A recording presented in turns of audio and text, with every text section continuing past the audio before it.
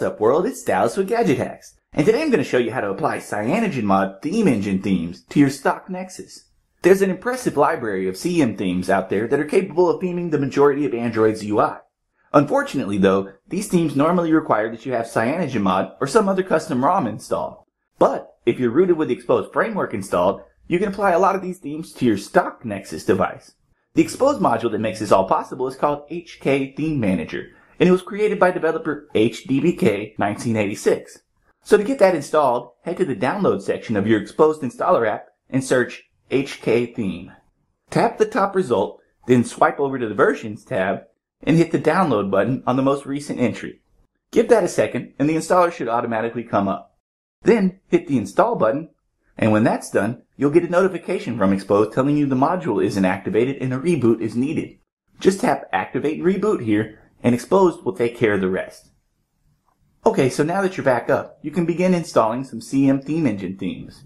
These themes come in the form of APKs, or apps that you can install rather, and you can find many of them on the Play Store. But one limitation of HK Theme Manager is that some of these themes use XML files that the Xposed framework itself cannot apply. So CM themes that you download from the Play Store may or may not work with HK Theme Manager. But the developer has ported a good 20 or so popular CM themes to give them full compatibility with his module. He's made these themes available on Google Drive, and I have a link for those in the full tutorial, which you can find at the link in the description below this video. So if you have the Google Drive app, which you should since it comes pre-installed on Nexus devices, then the process is pretty simple. Just pick out a theme, or even several themes. Tap them, then let Google Drive do its thing.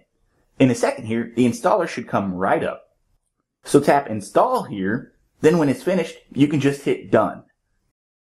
Now if you head into HK Theme Manager, and grant it super user privileges obviously, you'll see the theme that you just installed. From here, hit Apply, then on this next screen, tap Set Theme.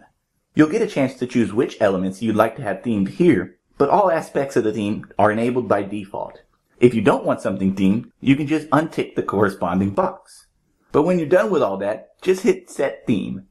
After a few seconds, HK Theme Manager will tell you that a reboot is needed to apply the theme. So just hit Update Now, and that part will be done automatically. Okay, so after that second reboot, you can see the theme in effect. Like I said, these themes are pretty far-reaching, so a whole lot of elements have been themed. Status bars, navigation bars, apps, icons, menus, etc., etc. Really, a whole different look, honestly. But for the full breakdown, be sure to check out my article over on GadgetHacks.com. And as always, we'd appreciate it if you would like and comment on this video and subscribe to our channel. So we'll see you again next time, folks, but until then, happy gadget hacking.